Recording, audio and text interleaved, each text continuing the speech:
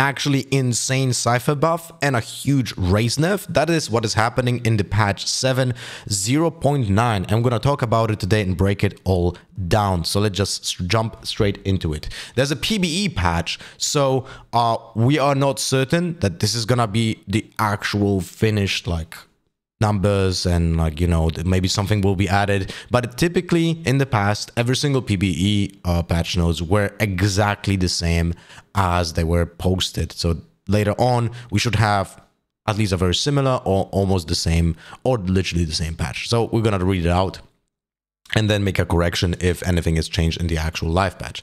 But there are big changes here in this entire patch. They're gonna shake up the entire metagame. So first, Cypher's Trapwire has the decreased time until the trap concusses a captured enemy from 3 seconds to 1.5 seconds. That's an insane buff, and it's the most important buff. Not even the fact that the trap is not killed when someone goes into the trap is as big of a buff as this is. So let me explain to you. So wait, I had a video on my profile. Let me check it. Here we go. This one. You can literally see how it works right now on this video. When someone goes into the trap stuns and then stays still active, so another person can go into it, right? So if people just run through, they're gonna still be caught in the trap after half a second. So that's how it works. You have to destroy the trap to essentially not catch more people. But that is not as important because those traps will gonna get destroyed at some point. But the biggest buff is the fact that this person that goes into the trap gets stunned after 1.5 seconds. That's the biggest buff, because right now how it works is a person needs to stand in the trap for full 3 seconds and then he gets stunned and then be dealt 5 damage. By the way, I also heard a rumor that the damage is 15. I don't know if it's true. Might not be true. But the point is, right now, when someone goes into the trap, he cannot just ignore the trap. He cannot wait for someone else to destroy the trap. You need to destroy it instantly. Otherwise, you're stunned. And this makes the trap incredibly valuable right now because it's an actual threat to your opponents. So you're gonna have to, like, you can actually go for more surprise Cypher traps because they're gonna be legit kill traps right now, rather than go for like surprise traps that still require you to make sure that you kill the moment someone goes into the trap, right? So because you have another threat that the person has to deal with. That 1.5 seconds stun is gonna be incredibly annoying to play against, right? And also there's a duration of the tag slow when hit by the trap increased to 2 seconds. So that's nuts. You're moving slower. If you get stunned, you're moving slower for 2 full seconds. Like, that's absolutely unreal, right? So there are changes also to Sky and Fade. So essentially, Sky and Fade, Trailblazer, and Prowler.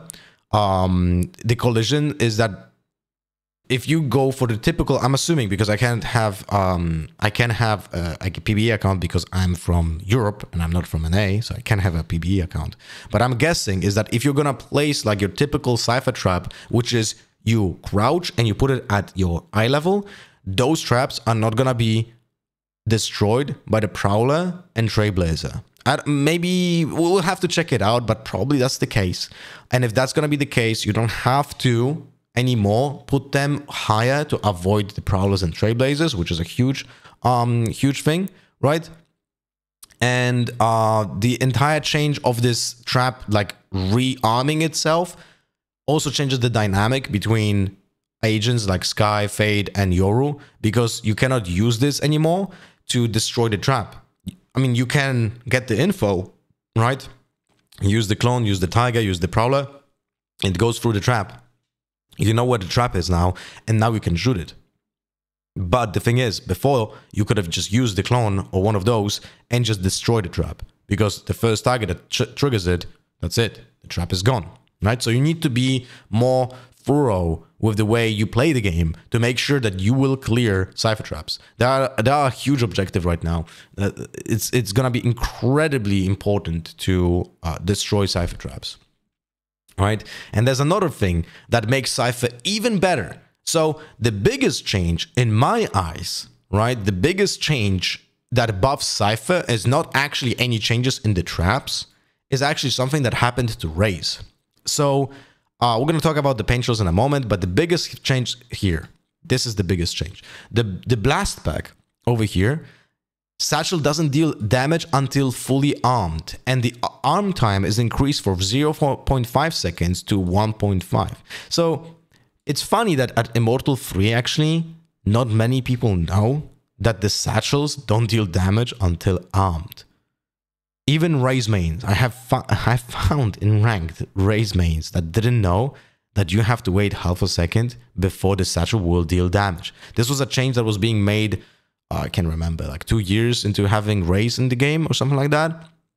But it's something that not many people knew, and now it's going to take a second and a half to deal damage. So essentially there are two outcomes that affect the CYPHER here, and this is why this is a buff to CYPHER. One, RAZE cannot just throw a satchel onto a choke point and destroy the satchel in half a second when it lands, because it will not deal any full damage, right? And in the past, you could have also not wait even for the half a second, because there was 1 damage needed for the trap to be destroyed, right? Like a thrown satchel without the half a second arm would deal like 1 damage and destroy a trap from the CYPHER, but would not destroy a armor board from Killjoy, right? But now, not only have to throw the satchel, wait a second and a half, and then detonate it to deal the damage to the utility. So you're going to have to be very, very thorough to destroy the traps, but it also gives the CYPHER a moment to counter the satchel, because if you use the satchel to destroy the traps and the CYPHER hits the satchel before the 1.5 second mark, then the satchel will not deal damage and the traps will not be destroyed, right? So that's one thing. And the other way more important thing about satchels here is that when RAZE is satcheling through to the side with the satchels, she's not gonna accidentally destroy any traps or nanoswarms, because the satchels will not deal any damage. When you're using the satchel for movement, it doesn't deal any damage, right? If you're like doing the second satchel while mid-jumping, it deals no damage, no traps is gonna get destroyed, so your traps are now way more valuable on choke points, because RAZE will just not accidentally destroy them when going in, which is very important, right? And I think Satchel has 1 HP point. I'm not certain, but it's 1 bullet from anything to destroy it. So that's a huge, huge buff to CYPHER. It's the probably biggest buff to CYPHER. And right after that is the stun activation time. Like that's also huge, right? But in general, CYPHER is gonna be very, very popular on rank right now. Very popular. And it's gonna make the game unplayable for some time, because people have no idea how to play against agents that have free map control, because they never destroy the traps. So we'll see how that goes. Now, the other change to RAZE is the potentials. The explosion radius is a little bit smaller, from 6 meters to 5.5, from 6 meters to 5.25 for the secondary explosions, right? And the primary grenade explosion minimum from 15 to 1. And secondary also from 15 to 1. Damage multiplier to enemy utility is 100%. Sorry, from 250 to 100%. So I'm not certain, we have to check. But if I'm not mistaken, the overall damage, the high damage was not changed. So it should be 220, 225 or 250 with the full grenade. So you should be able to destroy the Killjoy lockdown, but you have to be pretty precise to do that. Right now, you can't just chuck it nearby and fully expect it's gonna get destroyed, because 1 shrapnel from the secondary explosion would deal enough damage. That's not gonna happen anymore. You have to be pretty precise. We're gonna test it out, but it's 100% possible. I just don't know how precise you have to be with the grenade to destroy the Killjoy utility, right? So to destroy the Killjoy lockdown. But in general, this doesn't really change much against players, because players will not stand in the grenade. But hey, at least the range now is like not as punishing. So you can definitely feel more confident when running through the first explosion for the grenade, and the secondary explosion then doesn't matter because already run through, right? So I don't think it changes much but it's a welcomed nerf anyway. Now, when it comes to the judge nerf, I don't think this changes anything. I'll be honest with you.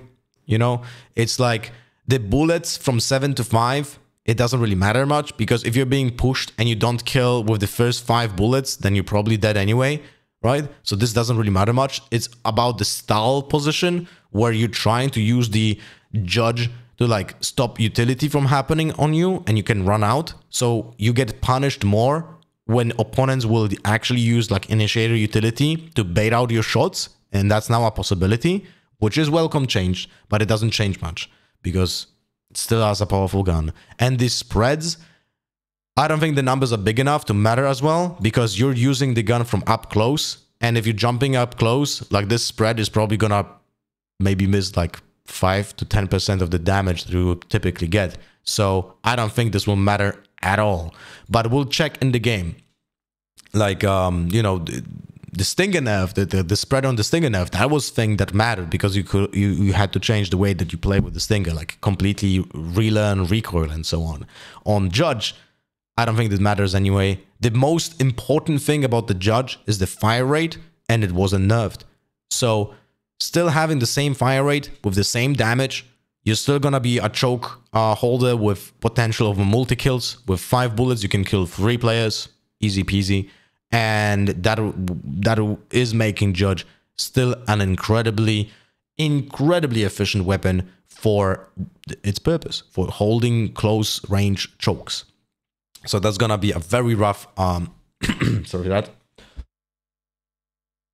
It's gonna be very rough to deal with Judge players unless you use a lot of utility or just straight up avoid them. Then it's easy, right? But yeah, so that's the things that changed the most. Other changes here are not really that important, so I don't think I'm gonna talk about them right now, because there's not much happening here apart from some bug changes. But yeah, I hope you guys enjoyed this breakdown. We're gonna see each other playing this patch on Wednesday live on both YouTube, Twitch, Twitter as well, and maybe other platforms. But yeah, if you want to see how I play ISO and maybe Cypher on that day, hop in. If you have any questions, leave a comment, share the video, and so on. Thank you for watching. See ya.